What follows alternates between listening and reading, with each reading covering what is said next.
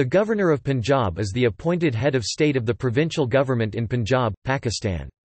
Although the governor is the head of the province on paper, it is largely a ceremonial position, and the main powers lie with the Chief Minister Punjab and Chief Secretary Punjab.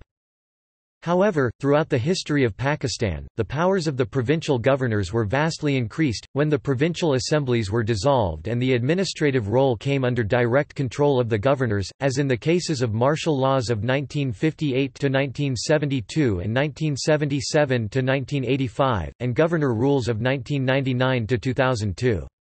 In the case of Punjab, there was direct governor rule in 1949–1951, when the provincial chief minister of that time was removed and assemblies dissolved.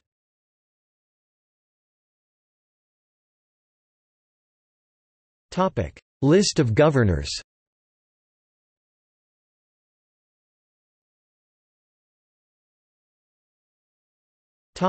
See also: